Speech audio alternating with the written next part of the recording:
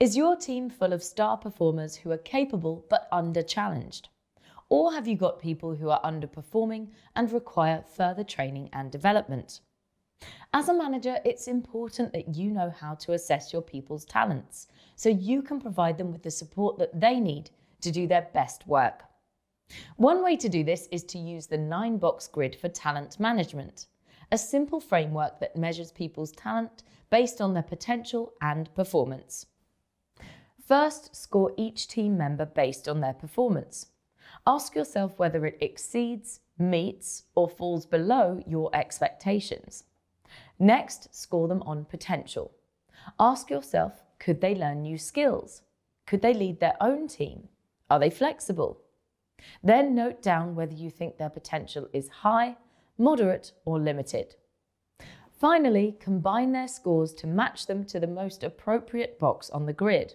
Once you've done this, it will be much easier to identify their specific training needs.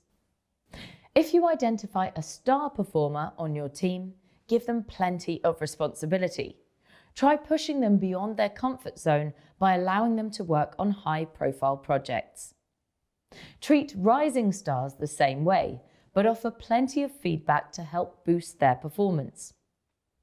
Potential stars could go far, but they'll need to work on improving their performance. So find out what's holding them back and work to remove these obstacles. Key contributors are likely to be your future star performers, but to help them get there, you'll need to focus on their longer-term development and provide training at a slower pace. Core team members may well be happy to stay right where they are, so don't pressure them to advance if they don't want to, but do provide opportunities for development. Like potential stars, underperformers need to improve their performance, so monitor their work closely, provide them with regular feedback, and reward them when they do well.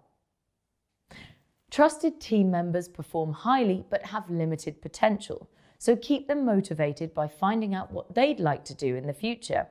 And don't forget to reward them for their good work. People in this group also make excellent role models, so you could consider asking them to mentor and train others as well. Develop adequate performers as you would core team members. Provide regular, detailed feedback about their work to help them improve. If you have a problem team member, focus on improving their performance rather than their development, and make sure they aren't blocking or negatively impacting anyone else on your team.